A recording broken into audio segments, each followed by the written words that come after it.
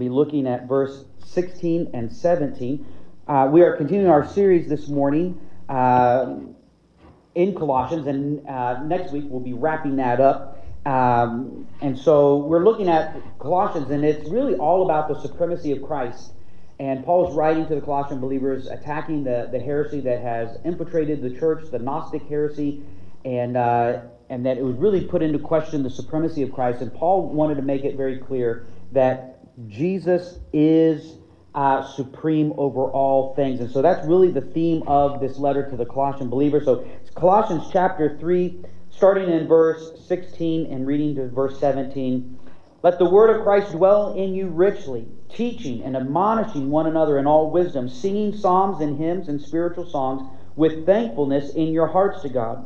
And whatever you do, in word or deed, do everything in the name of the Lord Jesus, giving thanks to God the Father through Him. This is the word of the Lord. Shall we give thanks this morning? Father, we thank you for your word this morning. God, we thank you for your Spirit that is here among us. God, we pray that you would minister to our spirits today. Speak to us through your word. Lord, we pray in Jesus' name. Amen. Everything that you do, whether you realize it or not, is an act of worship to the Lord Jesus.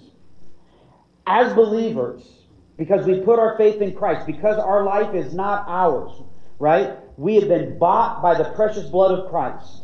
Everything that we do is an act of worship to the Lord Jesus.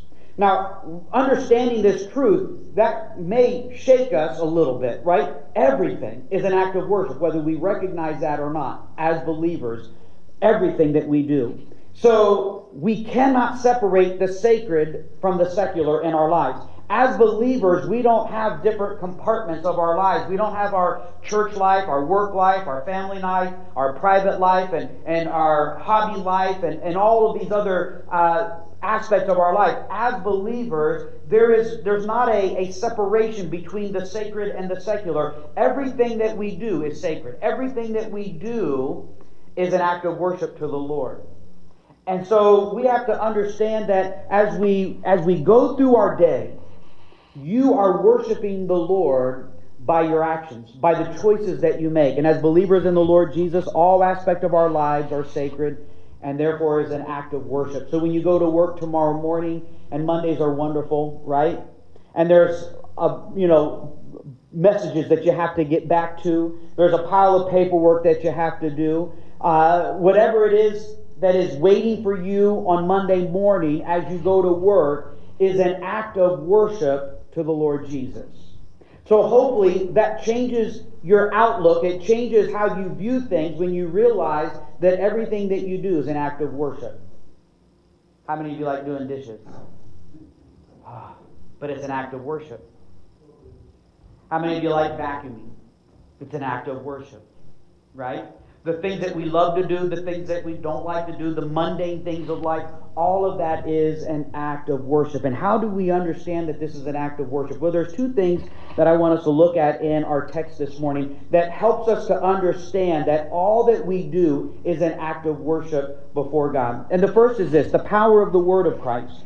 Paul writes in verse 16, let the word of Christ dwell in you richly.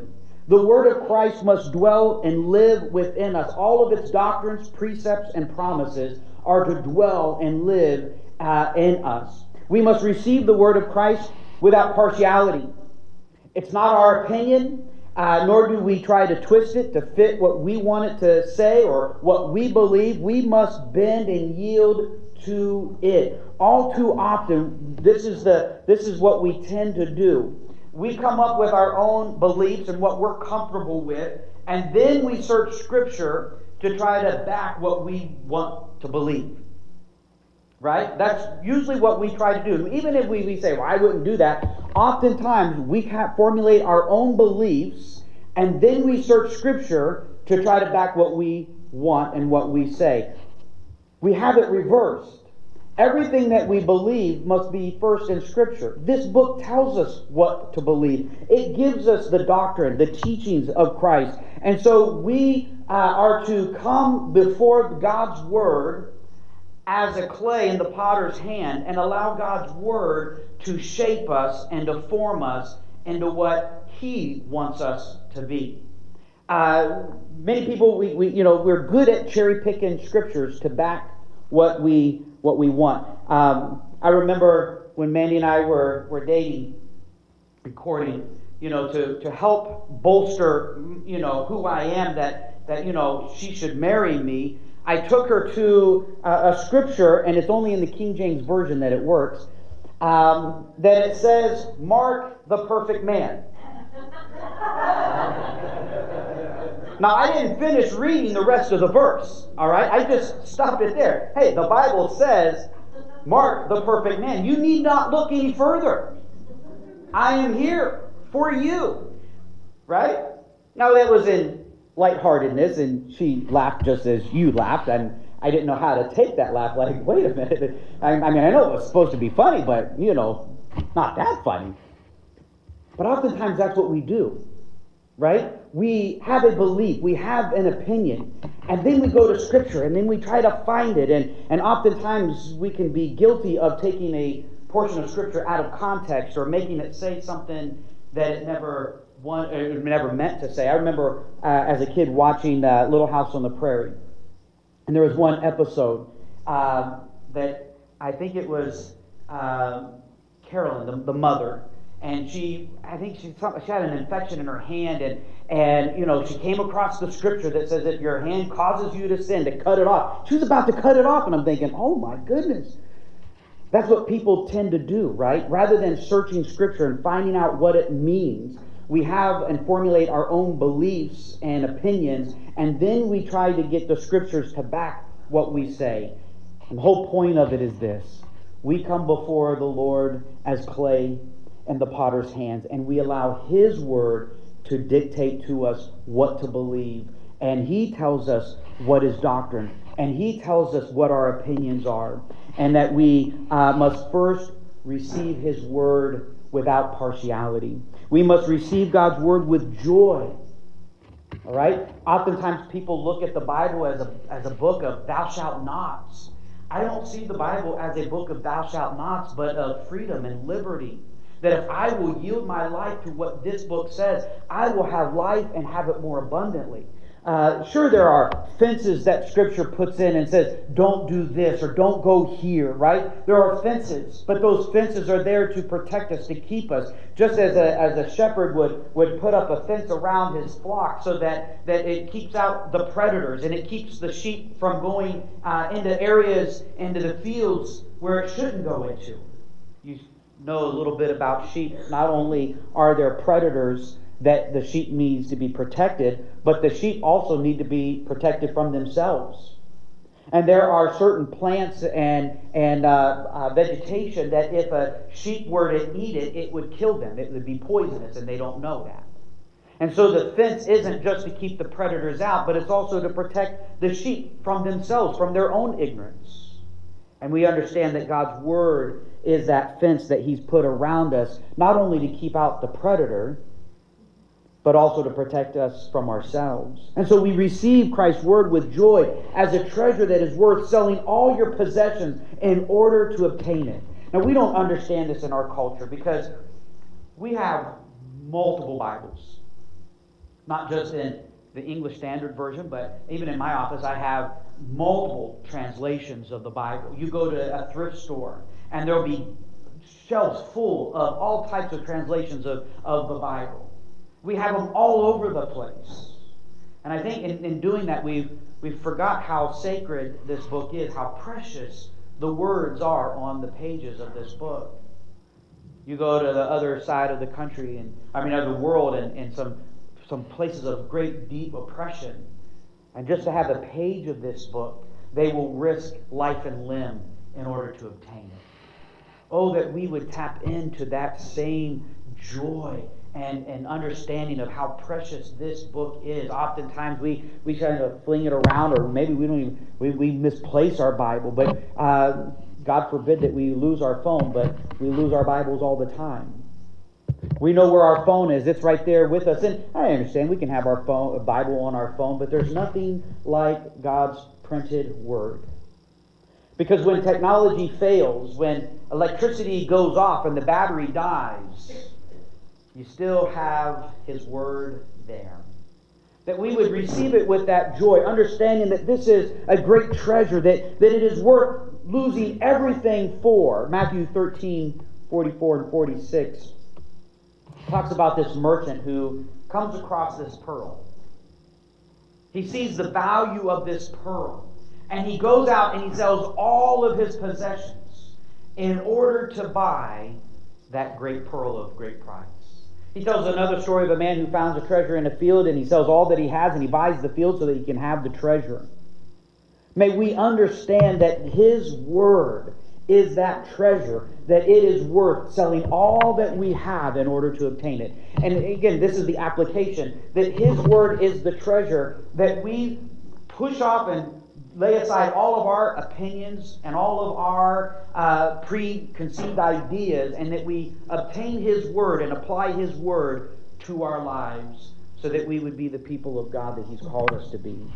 The Word of Christ must live and dwell within us, as Paul says, richly. Another word that can be used in that same word for richly is abundantly.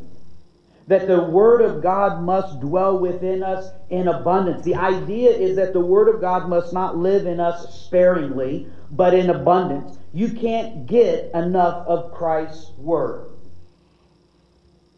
I liken it to Rice Krispie treats. You can't just have one. You don't eat those sparingly, right? I mean, you can't get enough. Think of your favorite food and just take a little nibble here and a little nibble there. There's something that goes on in our brains when we eat sweets, when we eat food that we like. There's a chemical reaction that goes on that's why we oftentimes overeat, and we eat so much to where it hurts us. Because there's a chemical reaction, because it tastes so good we can't get enough of it, and we keep shoveling it down our throats, right? Because it is that good. But here's what we ought to do with God's Word. We must feast on His Word just as we do all the foods and delicacies that we like. And here's the good thing is, God's Word won't leave us feeling bloated. You read God's Word, it's not going to cause your arteries to harden. It's not going to create a heart attack or a stroke or any other disease or health condition. When we feast upon God's Word, we grow in our strength. We're able to resist temptation. We're able to resist sin because we are feeding our spirit man. We can't eat enough of God's Word and get it in us. You don't have to worry about moderation when it comes to God's Word. The Bible gives us this challenge. Come, taste and see that the Lord is good. There's power in Christ's Word. Hebrews 4:12 says, "For the Word of God is living and active, sharper than any two-edged sword, piercing to the division of soul and spirit, of joints and marrow, and discerning the thoughts and the intentions of the heart." This is not just a book of old stories and wise sayings. This is the Word of God, and it's living and breathing, and it changes us. The more that we read it, the more that it permeates into our lives, and the more that it changes us into who He wants us to be. This is more than just some literary work. The Word of God is powerful, and it's living. And it convicts us of sin. I think sometimes that's why we tend not to want to read it as much, because as we read it, we are faced with what we ought to be, and we realize that we're not there, and oftentimes we don't want that conviction of the Holy Spirit, and so we just kind of put it on the shelf. But the Holy Spirit brings conviction not to condemn us, but to bring about repentance and change in our hearts so that we can be the people that God wants us to be. Paul goes on and he writes, teaching and admonishing one another in all wisdom. Our text demonstrates the power of Christ's Word, that it teaches us, it admonishes us in all wisdom. It will make us wise unto salvation, 2 Timothy 3:15-17. When the Word of Christ dwells within us abundantly, we will come alongside one another and build each other up and encourage one another. We live in a culture that loves to tear each other apart, to devour one another. But the Word of God, when it dwells within us, it allows us to encourage one another, to build one another up. If you've seen in the news, the Christian news anyhow, there's an outpouring that's going on in Asbury Seminary in Kentucky. They went to chapel this past week, and they're still in chapel. If you've ever been to chapel, you know that in itself is a miracle, right? Because sometimes chapel can be just chapel. But there's a hunger, and God began to pour out His Spirit. But as I was watching on Facebook, it doesn't take very long before people start tearing things apart. You see, when the Word of God dwells within us richly, we're not so quick to tear one another apart and begin to criticize what maybe God is doing. You understand what I'm saying? We build each other up. There are some that are saying, well, afraid that this is some, not real revival. And what is real revival? And I'm thinking, can we just allow God to move? Can we just allow Him to move? And if this is of God, then God will bless it. But if it's of God and we're condemning it, well, then we're condemning what God is doing. That's not a good place to be. You see, the Spirit of God, as the Word of God dwells within us richly, we take this approach as God begins to move, as we see these things happening. We're not quick to tear down and discredit, because we know that God moves. And we don't want to be on the wrong side of what God is doing. But we live in that culture that constantly wants to tear each other apart. May we, the people of God, people of the Word, build each other up and encourage one another.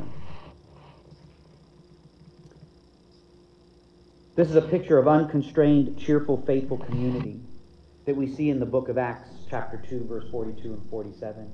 That they had all things in common. They were there for one another. When the Word of Christ dwells within us abundantly, we will have mutual counsel, encouragement, reproof, interchange of experience. It doesn't mean that we just put a stamp of approval on everything that's happening. There is reproof, there is correction, but it's done with a spirit of humility. It's done with a spirit of redemption. Not to tear down, not to condemn. Thus, Hebrews 13:15 says, through Him then let us continually offer up a sacrifice of praise to God. That is the fruit of our lips that acknowledge His name. No wonder Paul goes on and he writes this, singing psalms and hymns and spiritual songs with thankfulness in our hearts to God. When the Word of Christ dwells within us richly, abundantly, how can we not sing songs to Him? And I love what Paul says. He says, singing psalms and hymns, those are songs that are already written. Somebody else was anointed to write. You understand? These are songs that maybe you grew up listening to, grew up singing. So we recite them. But then he says, spiritual songs. Those are songs that maybe God has given you. Those are songs that as you are worshiping Him, you're putting that prayer to a melody or to a harmony. So as we are dwelling in Christ's Word richly and abundantly, we will sing those songs of psalms and hymns, but there will also be that time when we will sing a new song to the Lord from our hearts. And it'll never be recorded, it'll never be heard on the radio, but that's fine because it will be heard in the hallways of heaven before the throne of grace as His people sing those spiritual songs with thankfulness in your hearts to God. When I walk Sophie in the morning, usually I spend that time praying as she's running around sniffing every nook and cranny of the park, and I'm thinking, this is the same park that we go to every day, but I guess there's new smells and new scents that she has to explore, and she's thinking that there's a bunny under every tree, and so as she does her thing, I just begin to worship the Lord.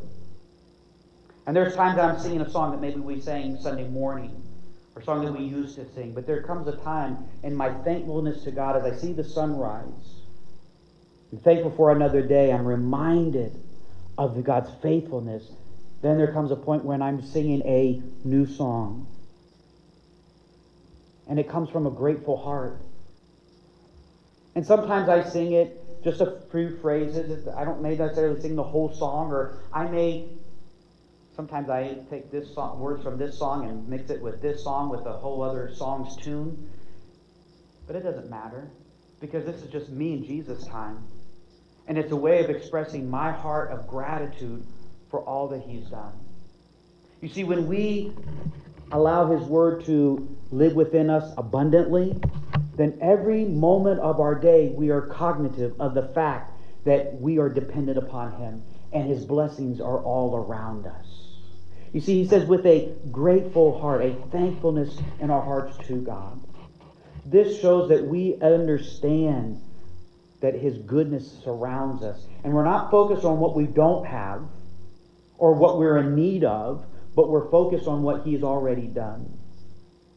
Second, it's the power of the name of Christ. Verse 17, and whatever you do in word or deed, do everything in the name of the Lord Jesus, giving thanks to God the Father through Him.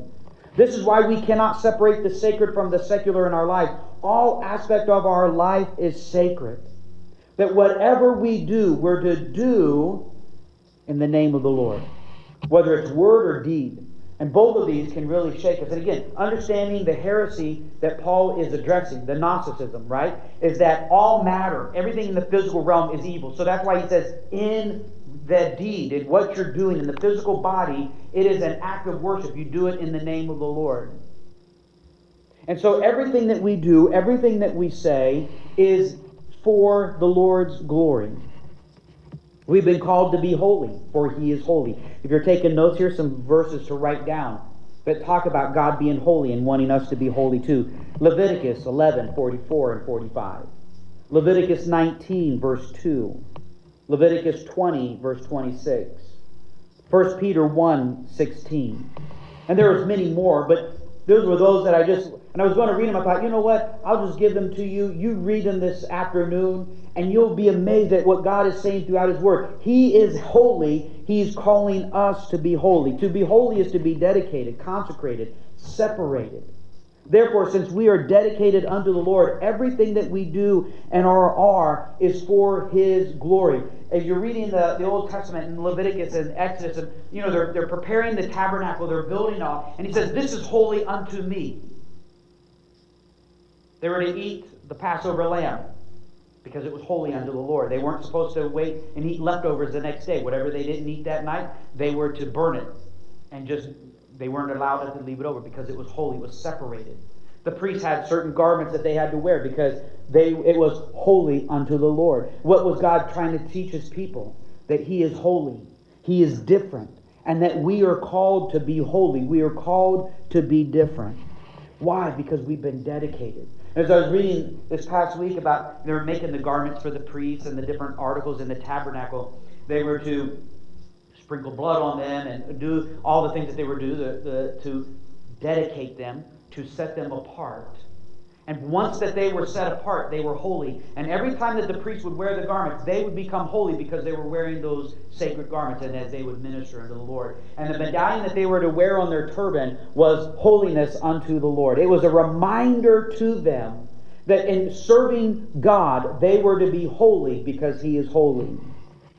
That's why Paul writes in verse 17, whatever you do in word and deed, you do unto the Lord Jesus, because we have been called to be holy because He is holy. And because we are called to be holy, everything that we do is holy and sacred. There can be no idle words or random deeds in the life of a Christian, because everything that we say is to reflect the holiness of God. Everything that we do is to reflect the holiness of God. All is consecrated to Him. You see, when they offered the sacrifice, they didn't leave some of it. They put the whole sacrifice on the altar that they offered to the Lord. And when we offer ourselves to God, we must stay on the altar, right? Romans says, offer yourself as a living sacrifice, holy and acceptable unto Him. That means all of our life, every fabric of our being is to be consecrated unto the Lord. His name is our banner, and under it all is done. That's why we pray in the name of Jesus, because there's power in that name. That's why when you go to work in the morning, you go to work in the name of Jesus. When you go shopping, you do it in the name of Jesus. Everything that we do for His glory. This is why a life yielded to the Lordship of Jesus. This is what a life yielded to the Lordship of Jesus looks like.